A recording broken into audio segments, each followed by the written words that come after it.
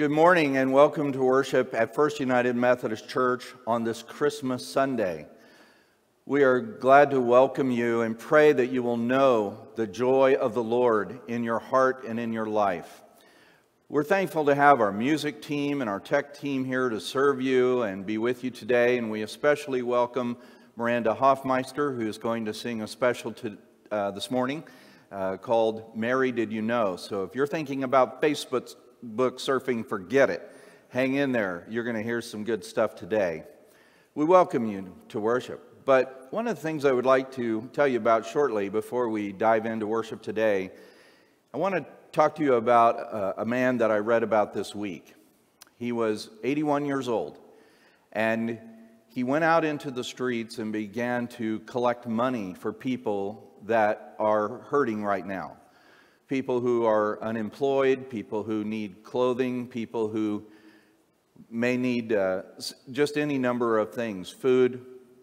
And he went out for 5 straight days, very cold weather, and eventually he had to stop because he became ill. But during those 5 days, he was able to raise $100,000 in order to give to the poor and needy. The person I'm talking about is John Wesley. John Wesley believed that holiness means an eye toward the poor. Where did he learn that? He learned it from Jesus, and he learned it from singing Mary's song, which we are going to hear and look at just a little bit today. Welcome to worship. Today marks the 4th week of Advent. This is a season that holds space in the dark. All season long, we have been waiting for the ways Jesus comes into our midst. We've been waiting for God's hope, love, joy to arrive. We have been waiting for God to show up in our midst. Today we focus our hearts on a holy announcement, the declaration that a new revolution is dawning, a revolution centered on peace. Peace that subverts corrupt power structures, peace that preferences the least popular, peace that comes in the night with a song to you. Today we light the 4th candle of Advent, the candle of peace.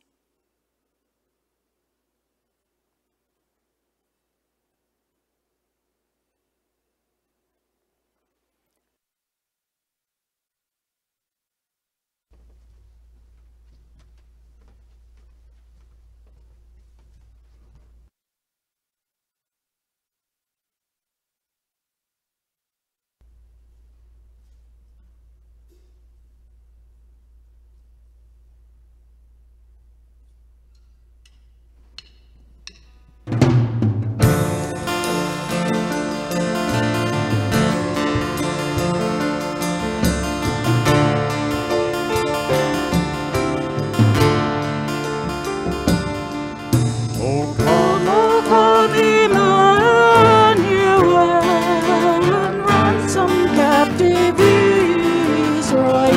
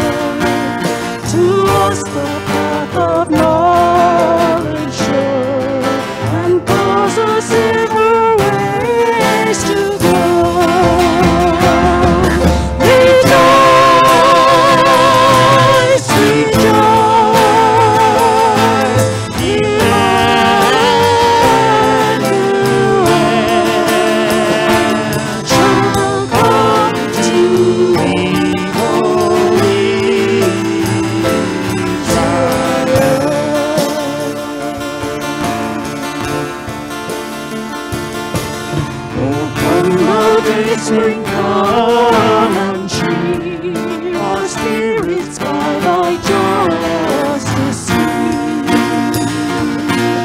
Disperse the gloomy clouds of night, and God's dark shadows put to flight.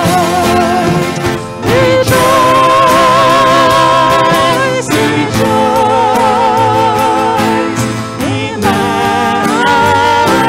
Emmanuel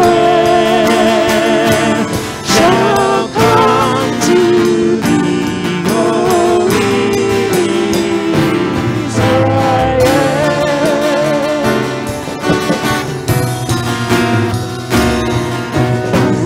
These are of nations by the peoples in one heart and mind.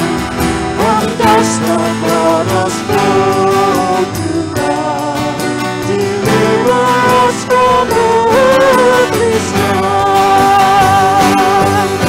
Rejoice, rejoice, Emmanuel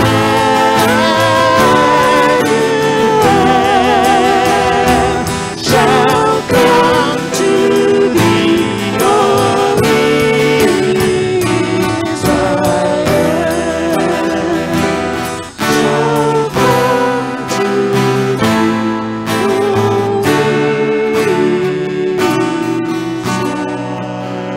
Shall come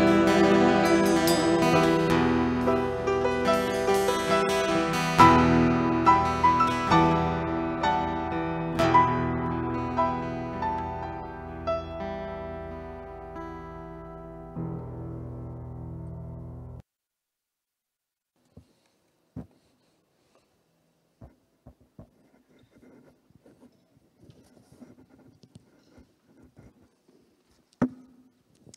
Good morning.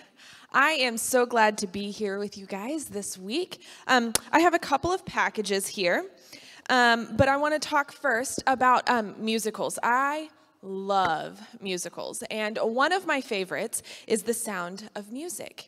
And you might have heard the song, My Favorite Things. It's sung by the lead actress, Maria. And in the song, one of the lines is one of her favorite things is brown paper packages wrapped up with string. So I have a brown paper package. And now you might be thinking, well, why is this exciting? It's boring, it's plain, especially when you compare it to something like this. A lot of us are going to see packages under our Christmas trees this week that look like this. Not so much like this one. But what if you woke up and you saw under your tree a package like this brown one? Would that be the first one you reach and grab? Probably not. Many of you, and me included, would probably go for either the really big one that's wrapped up really pretty or like a small one in comparison to this that's wrapped up really pretty. I think that's why a lot of us, when I think about packages, I think a lot of us have really missed out on the true gift of Christmas. And that's God's gift of Jesus. When Jesus came, he wasn't wrapped up in a beautiful package. He wasn't given to us in a beautiful, maybe what you would assume he would be given to us. His mother was young. She wasn't married. His earthly father was a poor carpenter. And he was born in a stable. He was born where animals live. And after he was born, he was put into their feeding trough, a manger, where they eat out of. Now, that doesn't sound very cool, right? It doesn't sound very kingly or even like you would expect a savior to be born in that way. But it was the greatest gift, wasn't it? It was the greatest gift that the world had ever seen. It was the greatest gift that the world had ever known. It was the gift of salvation. And that's a big fancy word for being saved. It was the gift of salvation. And it had your name on it. And it had my name on it. And it had your mom's name on it, and your dad's name on it, and your grandparents. It had everybody's name on it. The Bible tells us that when Mary found out that she had been chosen to be the one to deliver God's gift to the world, she was filled with joy. She hurried to the home of her cousin Elizabeth, and she told Elizabeth the good news. And when Elizabeth heard this, she exclaimed in a loud voice, "Blessed are you among women, and blessed is the child you will bear. You are blessed because you believed in the Lord, and you believed that the Lord would do what he said." Well, we know that the Lord has fulfilled his promise. He sent us the gift of his love. But some people are so busy unwrapping the beautifully wrapped packages that this world offers that they've missed out on the greatest gift. And maybe it's because it came wrapped in a brown package with a ribbon or with a piece of string. Will you pray with me? Father, we are so thankful that you loved us so much that you sent your only Son to be our Savior. In Jesus' name we pray. Amen.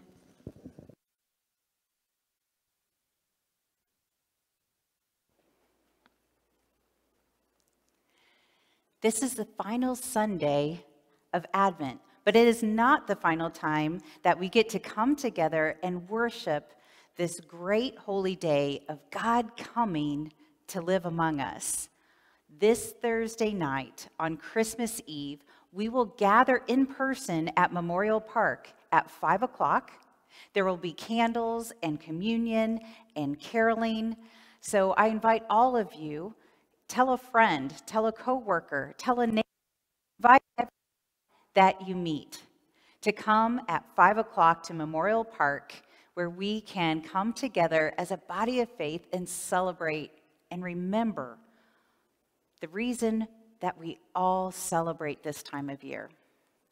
On this fourth day of Advent, our reading comes to us from the Gospel of Luke, chapter 1, verses 46 through 55. This is often called the Magnificat, Mary's song of praise. Hear Mary singing a praise to God for what he has done for her. And Mary said, "My soul glorifies the Lord, and my spirit rejoices in God my Savior, for he has been mindful of the humble state of his servant. From now on, all generations will call me blessed, for the Mighty One has done great things for me. Holy is his name. His mercy extends to those who fear him from generation to generation. He has performed mighty deeds with his arm. He has scattered those who are proud in their innermost thoughts. He has brought down rulers from their thrones, but has lifted up the humble. He has filled the hungry with good things, but has sent the rich away empty. He has helped his servant Israel, remembering to be merciful to Abraham and his descendants forever, just as he promised our ancestors." This is the gospel of the Lord.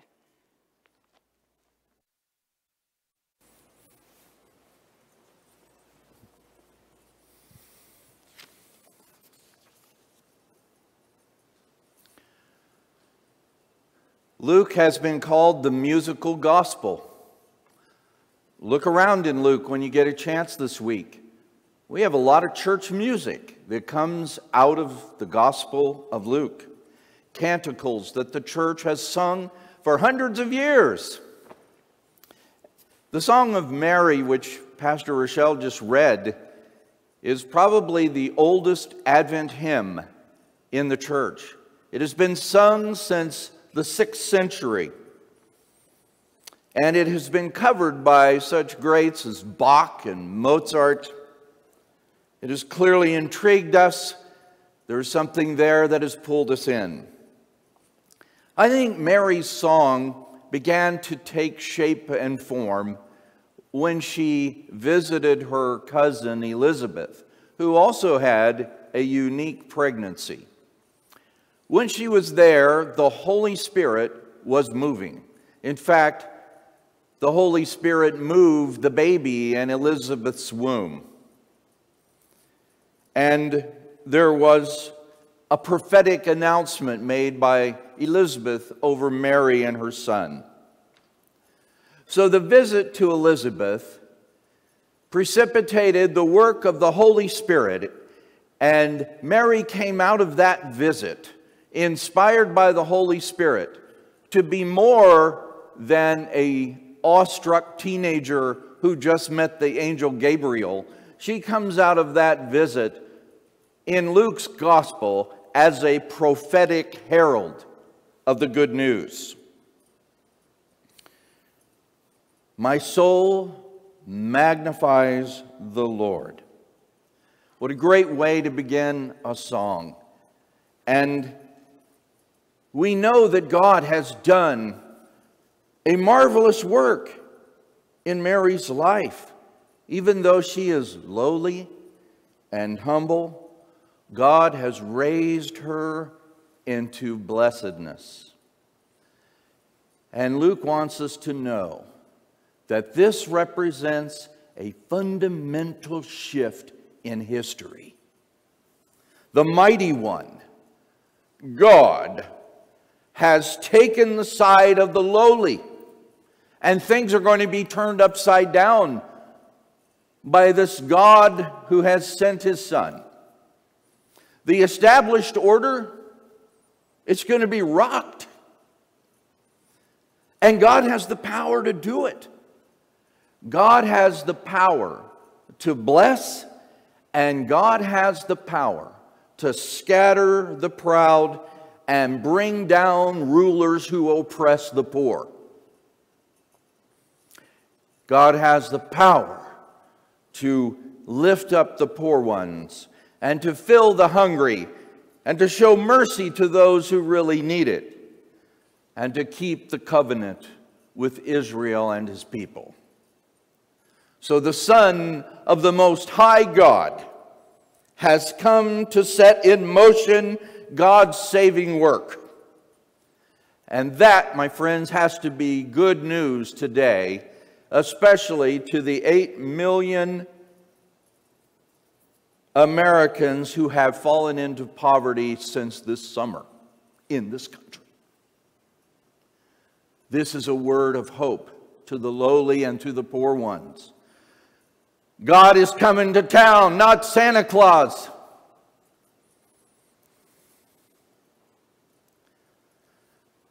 One of my favorite Old Testament professors says there is an argument that goes on in the Bible all the way through it. He said it's a tune, it's a lyric. And he said they compete. One is the lyric of scarcity, and the other one is the lyric of abundance. The lyric of scarcity is the way we measure life and our future based on what we can do with our resources and our abilities. And a scarcity attitude leads to small-sized dreams and enough bread to feed only ourselves and our family. But the lyric of abundance asserts that in the hands of a generous God, a resourceful God, there is enough bread to feed, let's see, 5,000.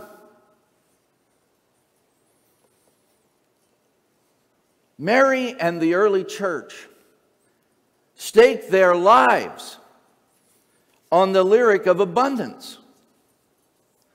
God is the mighty one. God is enough. God can be trusted. We can be confident and safe in the Lord. And so maybe this morning we say, can we possibly sing along with Mary? My soul magnifies the Lord. And maybe it's time to stop living under the lyric of scarcity and start living under the lyric of abundance, Because in God's hands, a little becomes a lot. And nothing is impossible with God. God, in Mary's song, which Luke brings the gospel story to a grinding halt, just so we don't miss this, God is about to go full on mighty, folks.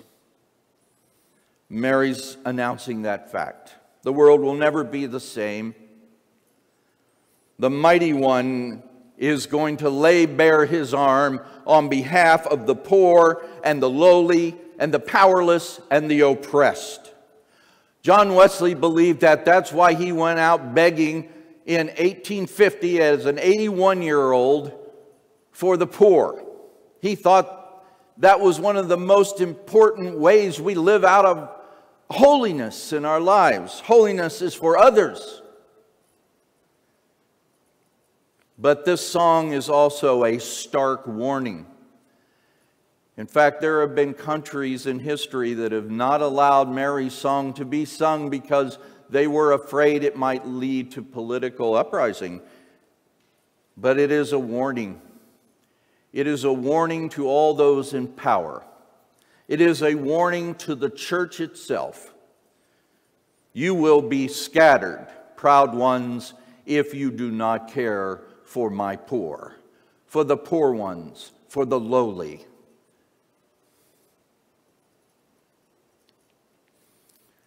Bishop Wilkie used to say that unless we know a poor person by their first name, we have not followed the teachings of Christ. Mary returned from Elizabeth in the power of the Spirit. And she gave us this song. Does it not remind you of her son, who in just 3 chapters later returns from the wilderness, filled with the Spirit of God, and speaks these words in the synagogue in Nazareth? The Spirit of the Lord is on me, because he has anointed me to proclaim good news to the poor. He has sent me to proclaim good news to the poor. He has sent me to proclaim freedom for prisoners, recovery of sight for the blind, to set the oppressed free, to proclaim the year of our Lord's favor. Yes, that sounds like Isaiah, but it also sounds like the song of Mary. That's a song where our souls magnify the Lord, but it's also a song of hope and warning. God will stand up for the poor. The poor and lowly are favored by God. And woe unto us who do not care for the lowly. Hear the song, sing the song. This is one of our songs of Christmas.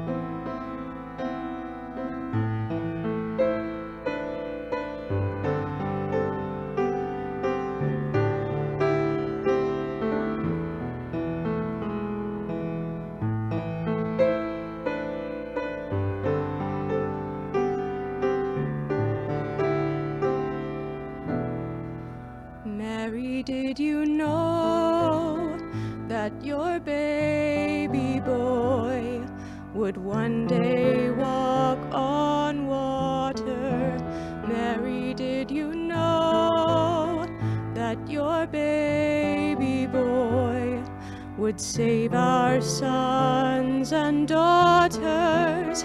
Did you know that your baby boy has...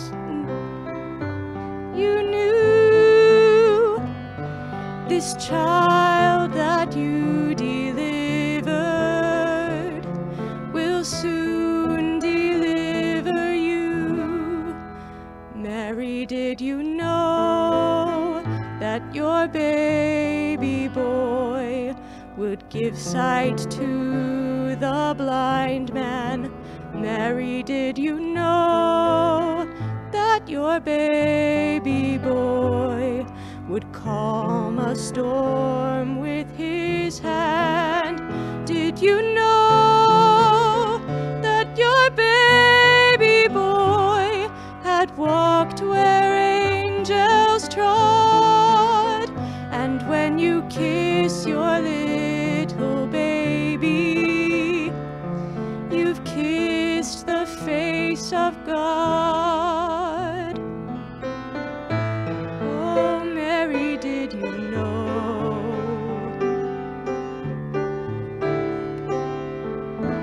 Oh, Mary, did you know?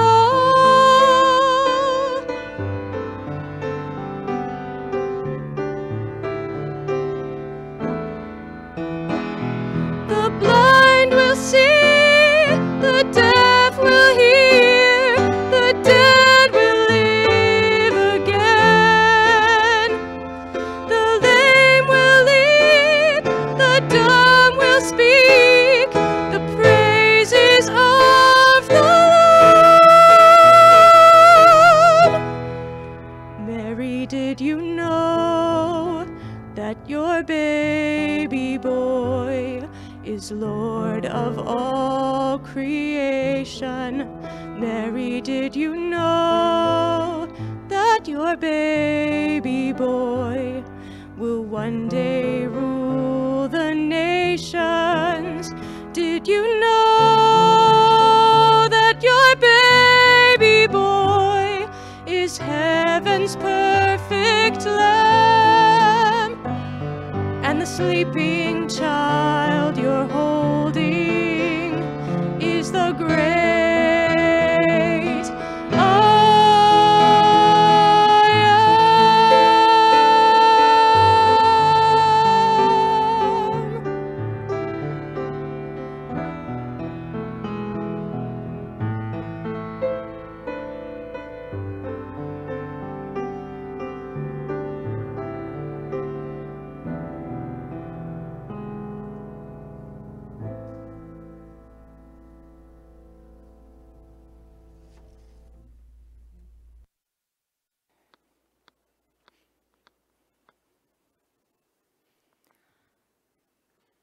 If you are able to join us on Christmas Eve in Memorial Park here in Winfield, we will be collecting an offering that evening, which will go to help our Helping Hands program here at the church.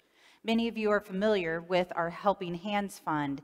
It goes to help those in our community that need help with rent or utilities, sometimes additional things that they may be needing around the home. Oftentimes, they need help finding a job or transportation, but our church has helped to date in 2020. We've helped over 465 families, and we have dispersed over $76,000, not to mention the money from the Red Cross that we help to distribute each and every month as well. But this is a ministry of Winfield First United Methodist Church, and with the help of others, we're able to help those who may need heat during these cold months, or rent, or food. So if you are able to help, we would ask that you would contribute to this fund on Christmas Eve at Memorial Park at 5 o'clock as we join together and be the church looking out for those that are in need. Will you please pray with me? Loving and merciful, we come to you. We're reminded that when we come to you, we don't come alone, that we have so many friends and neighbors, brothers and sisters in Christ, both here and around the world, that we pray for one another, that our faith is not done individually, that we worship you together like a chorus of angels.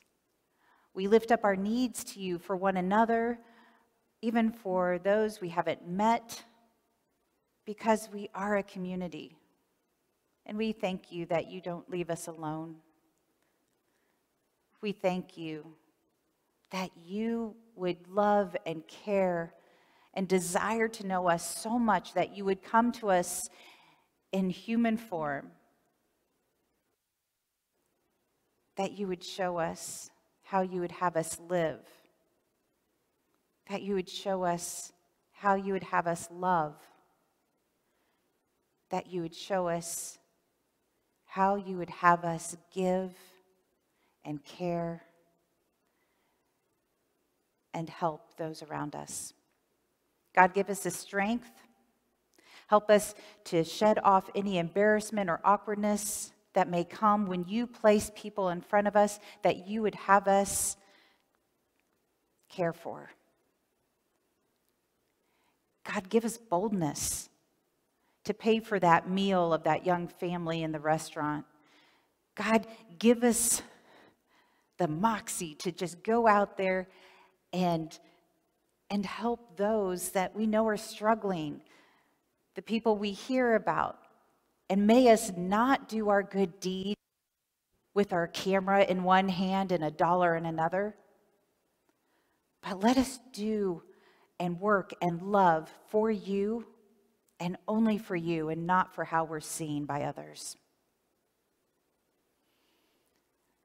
God, hear the cries of those who are struggling at this time of year, whether they be poor in spirit or poor in their bank account. Fill the needs in surprising, crazy, miraculous ways, in ways that can only be attributed to you, God. Continue to provide for us as you always have. And God, remind us each and every day the teachings of your Son who came to us and lived among us. Just as he taught disciples how to pray, we pray today, Our Father, who art in heaven, hallowed be thy name. Thy kingdom come, thy will be done, on earth as it is in heaven. Give us this day our daily bread, and forgive us our trespasses, as we forgive those who trespass against us. And lead us not into temptation, but deliver us from evil. For thine is the kingdom, and the power, and the glory forever. Amen. In response, please join me where you are in lifting up the doxology to God.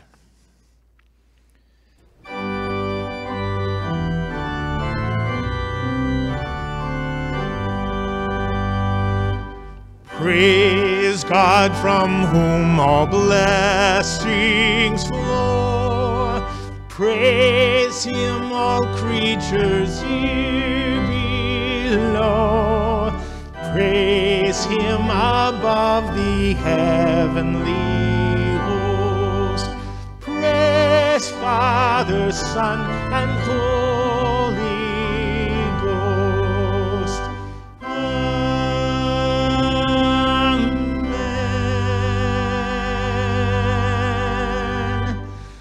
And before we sing our last hymn together, I want to do a shout out to Mark Olney, who's coordinating the local bell ringing, raising money for the needy in our area, and for fellow lover of the song, Kent Miller, who's currently right now singing the Better Song, ringing at Dillon's.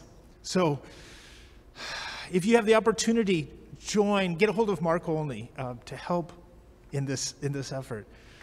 Now let's join together as we sing our final celebration together. Hark the herald angels sing.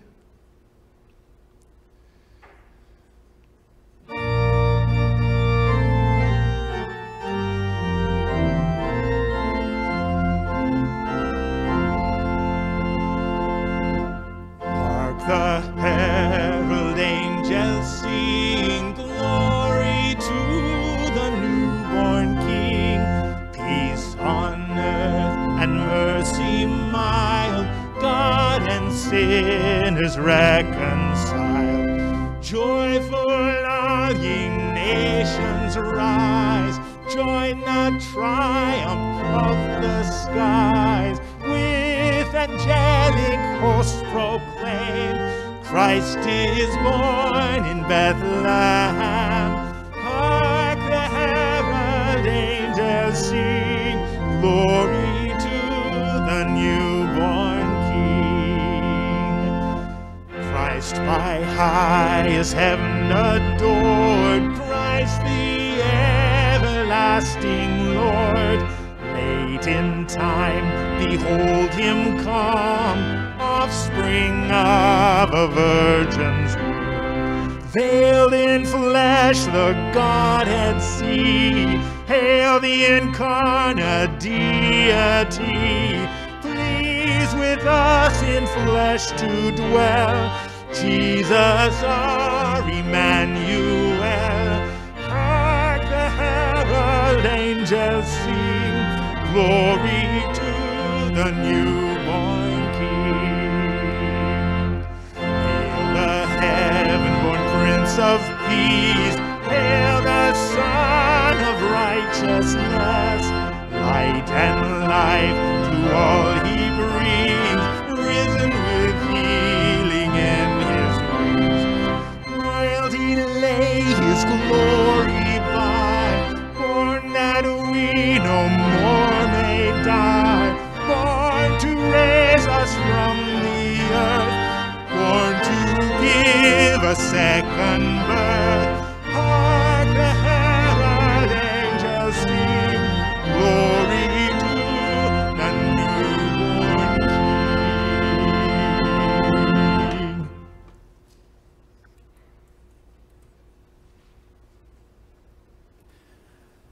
Okay, right where you're at home, I want you to know, poor and lowly ones, God sees you. God's about ready to turn this whole thing upside down so that the poor and the lowly know the great resources and power and supplies for our daily life that the God can give us. Mary was lowly. Her song is a testimony about her own life. And so right where you're at, can you say with me today, my soul magnifies the Lord? Let's see how you do it.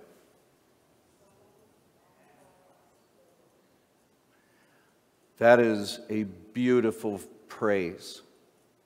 On the other side of the coin here today, though, you who are in positions of power, church, beware lest you forget the poor.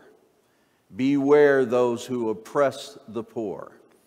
God is powerful and will scatter the proud and the oppressor. Hear these words, and let's live with the lyric of abundance in our life, because nothing is impossible with God.